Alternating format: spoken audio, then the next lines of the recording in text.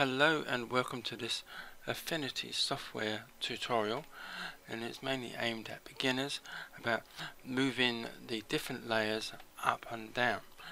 Now this came about because in one of the Facebook groups I'm a member of, a new user of Affinity software was having trouble moving the layers, because he said that it was when he moved the layer up to the top, sometimes it would disappear and he couldn't work out why, and he couldn't work out what was going on. So I thought I'd make this video mainly to help that person, but also to help other beginners. Now I've made 6 layers here, the white background and 1 layer each with a different number on it.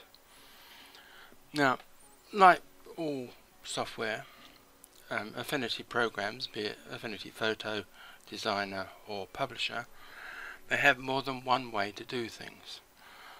So most video tutorials, when they talk about moving a layer up and down, they will use the mouse to click and hold down the left mouse button and drag the layer up or down depending on where they want it. So it's fairly easy to do. The only difference is as you move it up, you will get blue lines appearing, and the length and position of these blue lines will alter where that layer is going to go. So if you get a blue line in this layers panel here that goes all the way across, that means that layer will be moved in between the layer above and the layer below. If the blue line only goes from the right hand side to the edge of the icon, that means that when you let go of the mouse button, that layer will become a child of the layer above.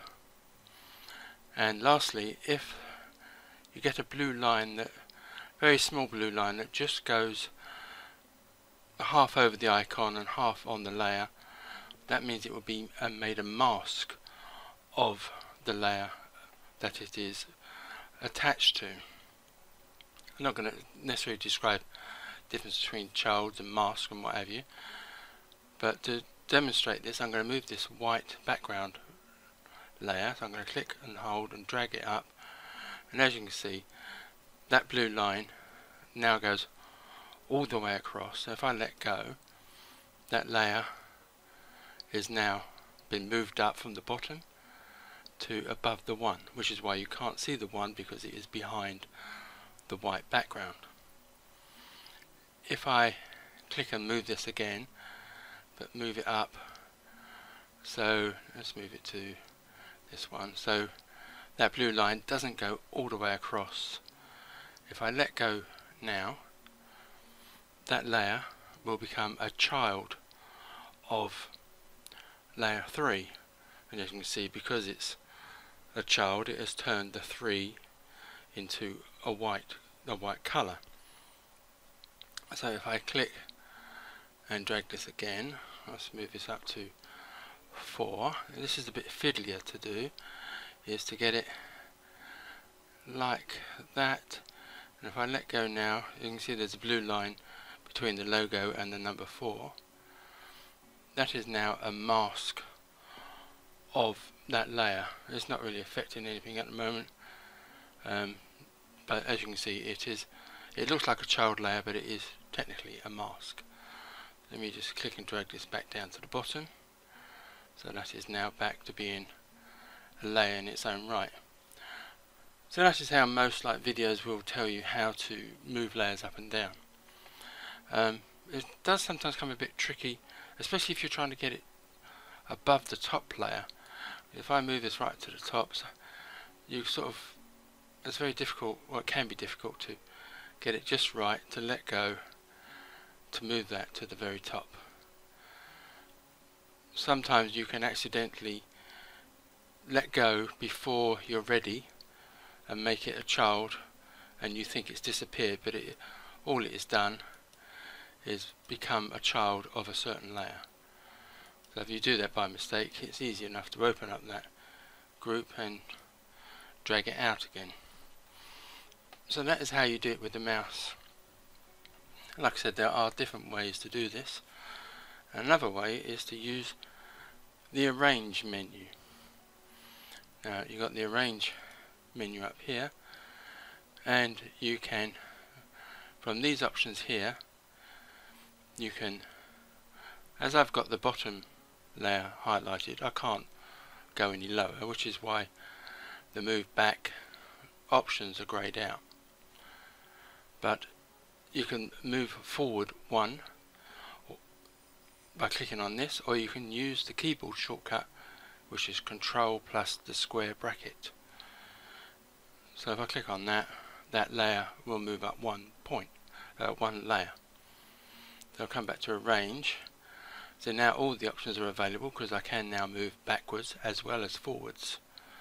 So if I move this to the front, which basically means the top, click on that, it will move that layer to the top of the stack. So again, now I'm at the top, the forward options are not available, and I can only use the move back options, which again is the Control plus the left square bracket, or Control plus Shift and the left square bracket. So let me move this back to the bottom.